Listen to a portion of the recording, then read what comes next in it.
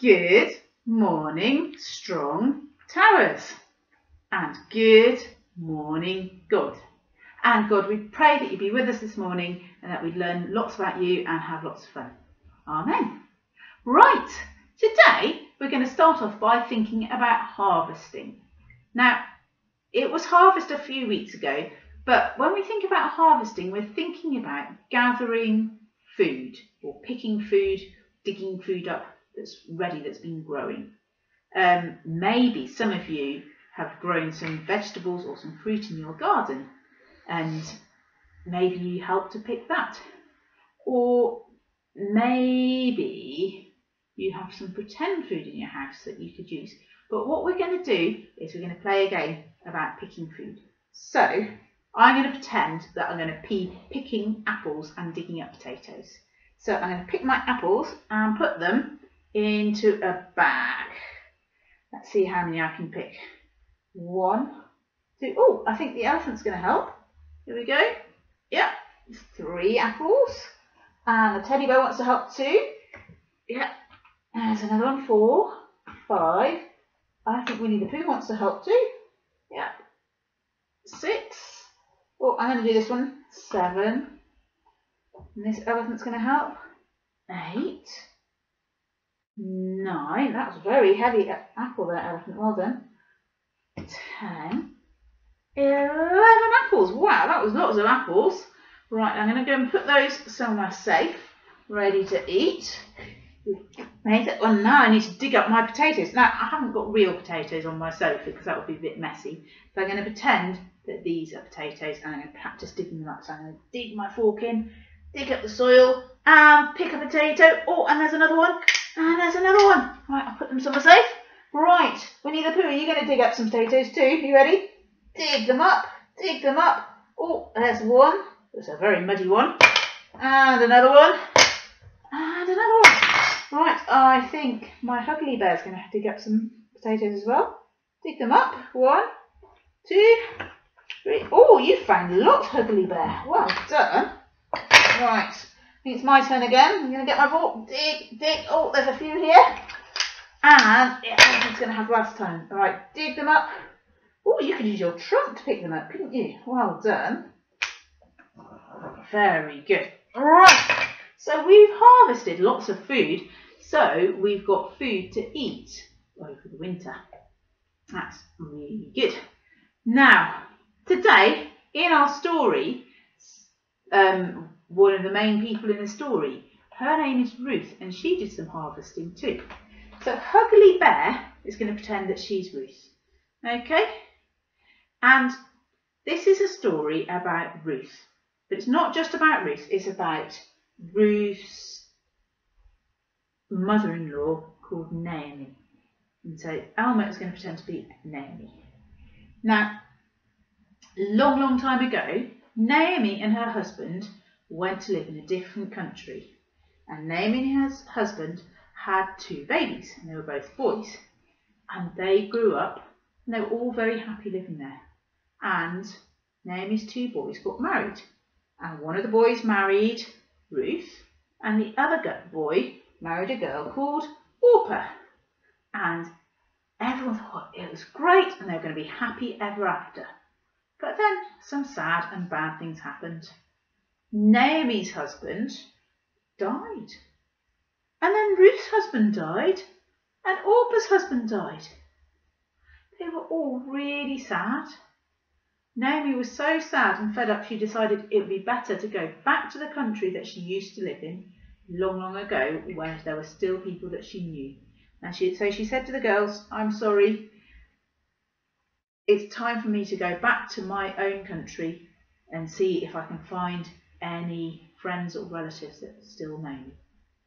Now, Orpah was sad and she said goodbye and gave Naomi a hug, and then she went off. And Ruth was really sad and she said, Naomi, I love you, I want to stay with you, please let me go with you. So off they went to Naomi's country. They went a long way and they came to the town that Naomi used to live in when she was a little girl. But they didn't have any money and they didn't have any food to eat.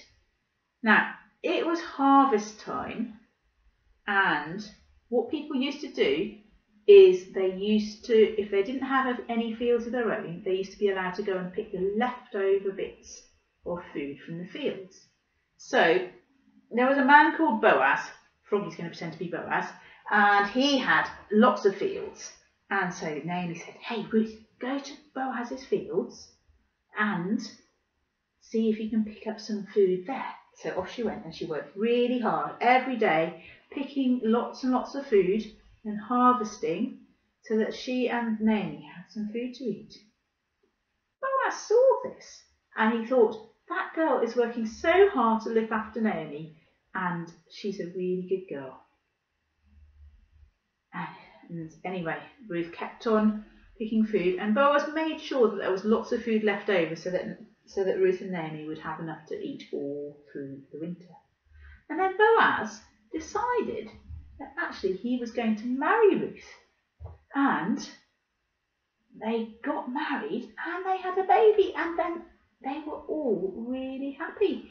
They had enough to eat, and Naomi was so happy to have a grandson, and she gave him lots of cuddles and hugs. And Ruth was really happy because she had a husband who loved her, and she had a little baby, and they were really happy. God had used Boaz to help Naomi and Ruth. Now, I wonder what's happened to our secret sign. Has anyone seen it? Can't see it on the sofa where we were harvesting. Not there, is it? Is it behind this cushion, Froggy? Can you have a look? No. Is it behind me? Let's have a look. Oh, I can see it. It's next to Winnie the Pooh. Let's have a look and see what it says. It says, God helps us. Let me show you how we're going to do it. So, God helps us. Let's tell the giraffe. So stretch your neck up really tall. Are you ready? God helps us. And let's tell the zebras. So zebras are a bit like horses, and horses say neigh, but we've got to do a stripy neigh. Are you ready?